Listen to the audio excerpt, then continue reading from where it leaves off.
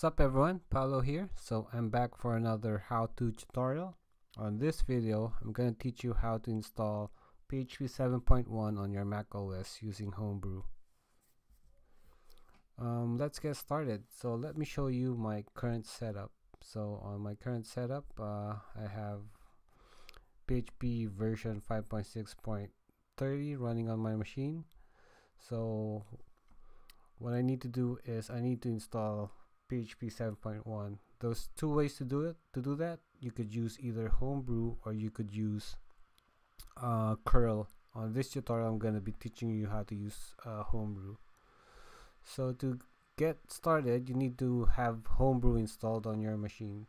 So Homebrew is a package manager.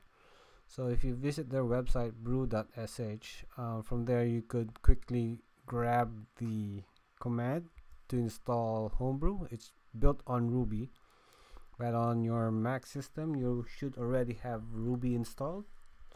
So if you try something like ruby.v, you would see you have Ruby 1.9.3p429 etc. as the version. So I quickly copied the Homebrew install script, so just paste that and hit enter. It might ask for your administrator password on your computer,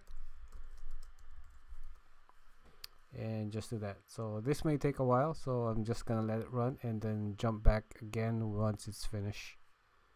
Alright, that didn't take that long. So Homebrew should now be installed. So you could type in brew-v to check the version of Homebrew on your computer.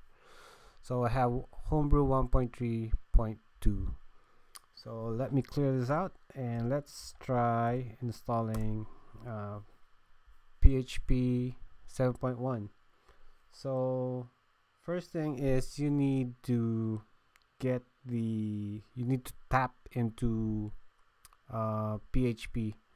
So to do that, you say brew tap, put Homebrew, then put PHP. So what's this going to do is it's gonna grab all the PHP related software, and when you do a brew install PHP 7.1, it should be available. So for this tutorial, I need PHP 7.1 to run with my Apache installation. So I'm gonna add additional options on my install. So I'm gonna say with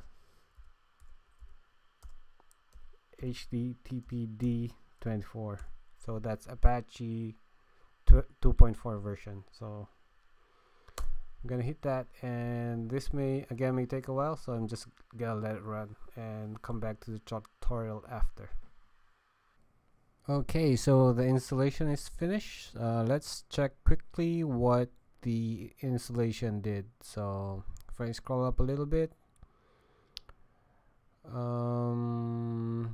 you could see that with the httpd.conf option, this installed the Homebrew version of Apache, which could cause conflict with your existing Apache install. So I'm going to teach you how to disable that.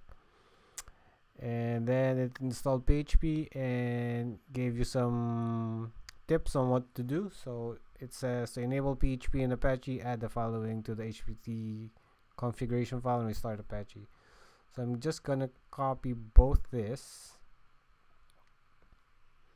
copy that, and scroll down a little bit, and you could disregard most of this. So I'm gonna put that in my editor, which I already have. So let me just copy and paste, make sure I have everything there. Cool. So let's clear this out, and let me quickly check what version of PHP I have. So I click PHP, you would see that it's still running 5.6.30. So if I say export path is equals to user dot local slash sbin and the path again, and I go PHP version. It's now showing it's PHP 7.1.8. Let's check what's going on the browser. So if I go back to my PHP info and I refresh this, let me do that again because it went out pretty quickly. Refresh. As you can see, the PHP version is still pointing to my old install. So what I want to do next is I want to unlink the Apache version that Homebrew installed because I don't want to use that. So I'm gonna say brew unlink httpd.conf.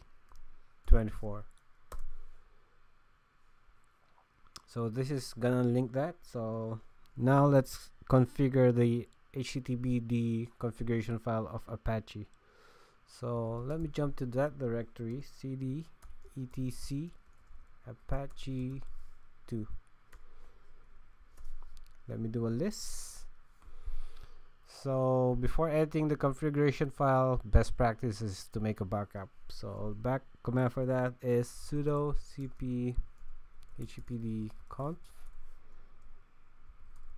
and the name of the backup back2. And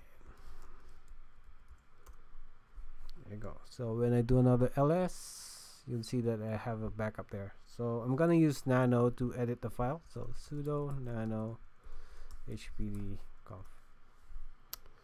I'm gonna quickly search for the PHP5 that I have there.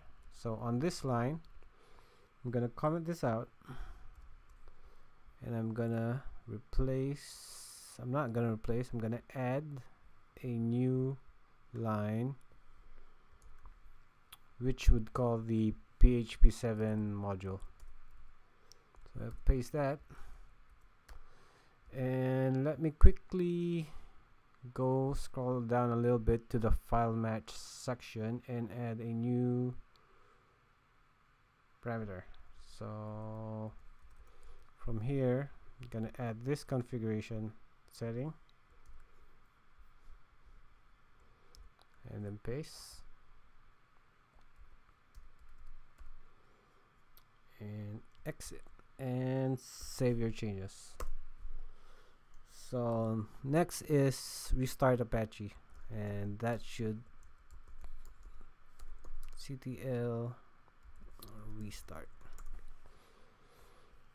So once you started, let me go back to my index file and refresh. Now it's showing I have PHP version 7.1.8. So there you have it. So that's how you install PHP7 using Homebrew.